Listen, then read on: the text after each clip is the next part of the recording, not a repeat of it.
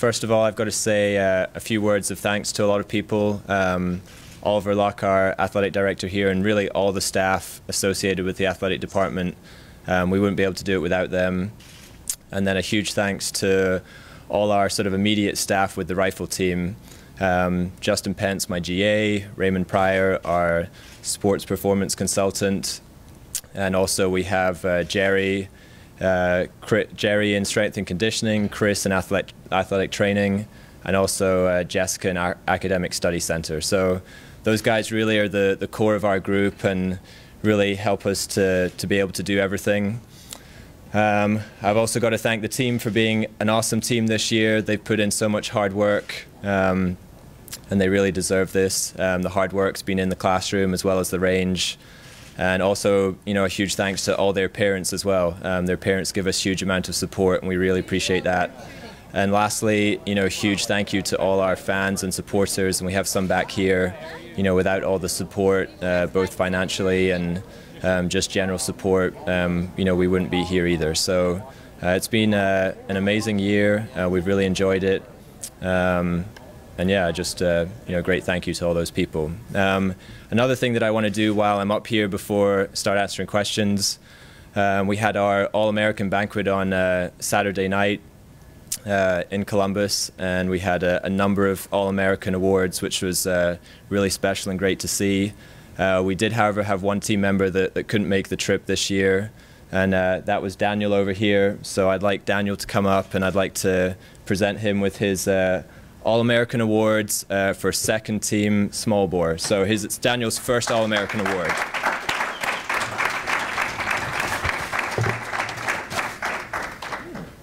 Well done, sir. Thank you. Certificate. So he receives a certificate, a badge, and also a silver bullet pin for small ball All-American. So good job.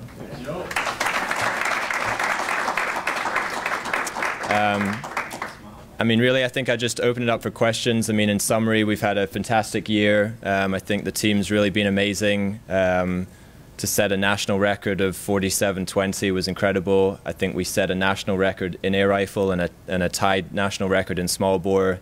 Petra's set some individual school records. So, it's really been a record-setting year, and I think to finish it off this way, winning the championship was really the only way we could finish it off. But we're delighted to have done so, and hopefully we can answer some questions for today.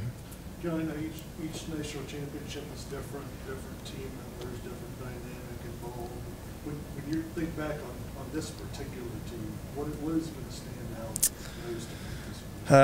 Well, that's a good question. I think maybe what will stand out most is just the great balance that we've had in the team. Like, we've had a fantastic atmosphere. We've really, like I said, balance is the best word. We've had a bit of everything. We've had, the teams got along well together. We've had a great atmosphere, but we've had a hard-working team, a motivated team, and also an incredibly talented team. So, I think I'll remember this as definitely one of the best teams we've had. To set national records, you obviously have to do so, and just really everything kind of fell together for us to, to be able to win the championship at the end. So I think I'll remember it for just having maybe a little bit of everything. It seems like obviously the skills are there, the mental aspect of rifle I know is often overlooked by people, but it seems like this team is really bought in with that as far as just concentrating on themselves. Absolutely. Sort of the Kentucky or TCU. Sure. Has that been something that's been really special? Yeah, and it's really hard to do that. I think that the team members would attest to that. It's hard to keep the focus on just yourselves and what you're doing, and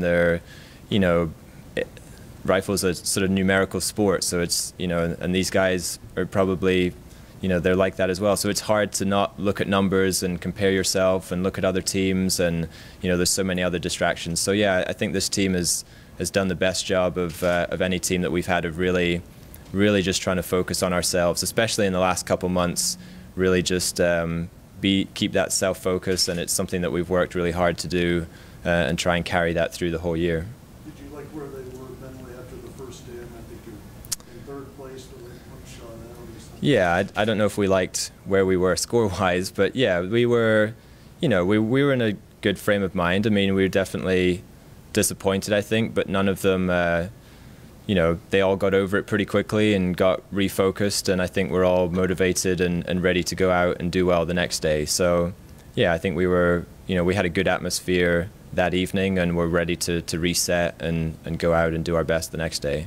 At what point Saturday did you know that you had it, or was it not until after all the shooting? Oh, I mean, you know, you got to wait till it gets down pretty near to the end. I mean, I think as we were maybe finishing up, I mean, me personally, they may all have different ideas. I mean, probably when Petra was getting into her last 20, 30 shots, I felt pretty good. But I mean, up until then, you know, you don't know what the other teams are going to do. I mean, the other teams, at least 3 other teams had 2 shooters going into the last relay that were all capable of shooting really high scores, and they just didn't manage to do so. So, you know, and really until that last shot is down the line and everything's safe, you know, you just never know. So I think some of these guys maybe got a little taste of what myself and the staff and the fans go through having to watch on the last relay, and you know, we definitely we're pretty nervous, but it was you know, that's what makes our sport exciting. You know, for people to,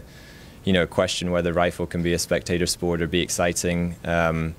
I can certainly tell you that it was pretty exciting watching it all weekend. So yeah, it went down, you know, pretty close to the end. In part of the titles before, what was it like for you watching, you know, these kids experience this?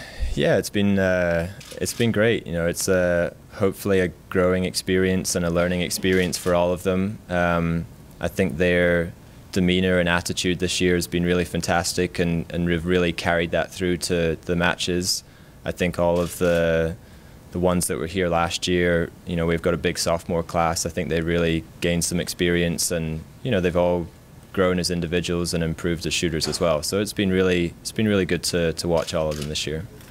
You know, obviously, there's been some great shooters come through this program. What Petra did over the weekend, something that hasn't been done in 12 years. Yeah. I think. Can you just comment a little bit on the performance that she put on? Yeah, I mean, it's an incredible performance. I mean, we were all, you know, to win 2 championships is awesome. Like you said, it's something that's not been done for 12 years, and not only that, the last guy to do it is Matt Emmons, and you know, certainly these guys and all of us in the shooting community know what an incredible shooter he was. So, you know, it's just, you know, it can be a few points either way, and it's you know, there's no guarantees, but you know, Petra's had a fantastic year, and you know, it's definitely a huge accomplishment to win both championships. You compare this one to the 09 one. How do they? It's definitely different. I mean, first of all, none of these guys were here, so very different for me, different atmosphere. I think this one is maybe more satisfying from, you know, we've been in a position to do this for a few years, and I think I've come to learn that it's just very, very difficult to win a championship. It doesn't matter how good you are, what your ranking is, what scores you shoot. Going into that weekend and being, you know, performing all year, it's difficult to do. So I think the first time round in 2009, it almost took us all a little bit by surprise.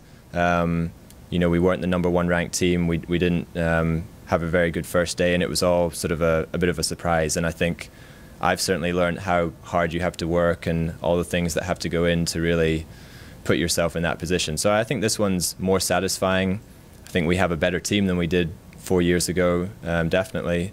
And they definitely went out and earned this one. Did you have to suppress your excitement when you saw those scores coming in, and you know you had still kids that were shooting, and they had to stay focused? Yeah, I mean, absolutely, and that's something that, you know, not just myself, but the guys that shoot on the first relays, that's part of them, you know, being a sort of supportive and good team member. It's absolutely, you got to kind of hide your emotions and feelings and just stay focused. You know, stay focused on the, you know, the guys that are shooting next, or from the first day to the second day, and yeah, it's challenging, definitely. Yeah, I'm sure you've gotten a lot of reaction, phone, email, text. Sure. Any couple maybe you could share that stand out? You know, definitely a few good old alumni emails that have been good. You know, it's I don't think there's anything that really stand out. There's always a few funny comments on Facebook or Twitter. But I think the one maybe the most sincere and nicest comment that I had at NCAA is actually one of the TCU's girls' father came up to me and he said, you know, congratulations, you guys deserve it. And he said, the best team won. You guys were the best team all year, and you fully deserved it. And that's coming from a opposition's parent. You know, that's very meaningful. And he's actually a long-time shooter as well, and possibly an international shooter back in his day. So that was definitely very meaningful. But no, there's been so many. There's nothing really that jumps out at me right now. You guys, between the 09 one, this one now, and you guys are always pretty highly ranked. So let's talk about the respect this program has. Everywhere you guys go, you're always the hunted, I guess. Yeah, it's great to be part of that. I think it is it's nationally renowned program. It definitely assists me in recruiting, and I think it's special for these guys to be a part of it. Yeah, you know, it's you know, hopefully it's something I think that the university and the whole state takes a lot of pride in, and you know, absolutely something that these guys are recognized. And if you're on any rifle range, certainly in this country, but now maybe internationally as well, you know, people recognize West Virginia and the WV, and yeah, it's really, you know, it's an honor for me to be a part of that. When you were preparing for this, was there a score in the back of your mind you thought you had to shoot to win it? Did you hit what you guys expected? You know, I sort of learned to expect the unexpected at NCAAs. I mean, I think we all, you know, thought we would probably shoot a lot higher than we did. I mean, I thought, you know, probably going in and shooting over 4,700 would be pretty hard for the other teams to beat. But, you know, we really try our best to not think about the numbers, and yeah, I tell these guys not to, so, you know, I have to try not to too much myself. But I would say the score was definitely lower than we expected. You know, I think we were, you know, maybe disappointed in our overall team score. Obviously, at the end of the day, it's what was needed, so we're, you know, delighted with that. And surprisingly, I read afterwards too, it's still the second highest winning score at the NCAA championship. So it goes to show how hard a match that is to shoot, and how the scores aren't always going to reflect season averages and things like that. So I think fortunately we were able to shoot such high scores, and we set the bar so high this season that, you know, we gave ourselves some room at championships, and, you know, it was enough this weekend. The fact that you've got so many kids that shoot internationally in competitions similar to that, does that help being in an atmosphere like this? Yeah, I think so, because you know, they possibly have experience of all kinds of different environments and atmospheres, and certainly bigger matches such as European Championships and international matches have a sort of feel like that. So I think that definitely helps. There's not very many matches in the US that have that big feeling, and even when they do, there's very few that, or I don't think there's really any that have the team aspect like that. Whereas certainly some of the international kids come in, and there's, you know, there's more team matches maybe internationally that they have experience with. So I think that definitely helps. And it's, you know, I think we certainly had some last year that got that experience, and hopefully that helps them going forward as well. Sort of along the lines of what you were saying earlier, you won the first title so quickly in your career, and sort of came as a surprise. Do you have a different appreciation now of what it takes to build and maintain a program? Yeah, definitely. You know, I certainly after that championship, we had Nico coming into the program and had a lot of young kids and a great team, and, you know, I think maybe myself or supporters or others were like, oh, we're just going to win some national championships, it's going to be easy. And it's yeah, I've definitely learned it's really difficult. You know, there's no guarantees. It's a long year, and it's a really hard match to go and compete. So you know, I definitely have a greater appreciation. I think we tried this year to really be as prepared as we possibly could be. You know, really think of the small details, do a lot of hard work on the mental preparation to try and get that. But I definitely have probably, like you said, a much bigger appreciation of just the scale of it and what it means and how hard it is to do.